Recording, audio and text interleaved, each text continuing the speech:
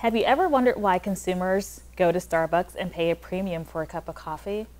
Or have you ever wondered why they are willing to pay that premium and what value they derive from that cup of coffee?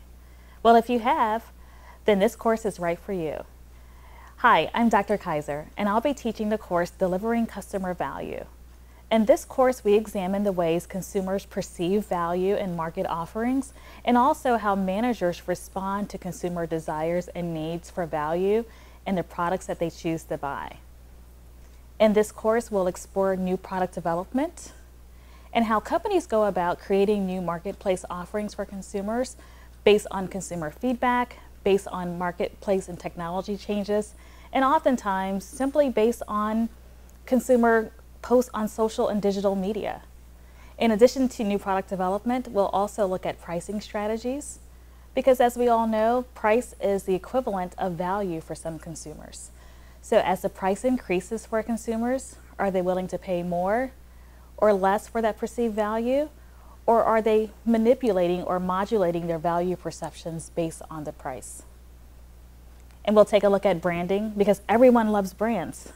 If a brand has a good, strong brand messaging strategy, then maybe value perceptions are tied along with the branding positioning.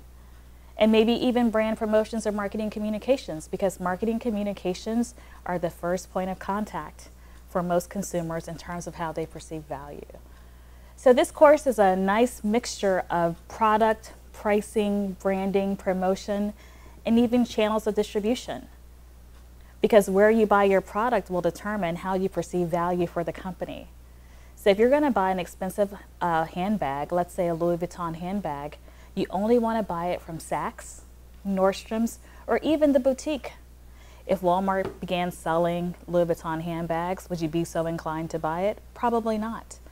So we look at the value proposition from all aspects of marketing, from the product, the price, distribution channels, you name it, we take a look at it.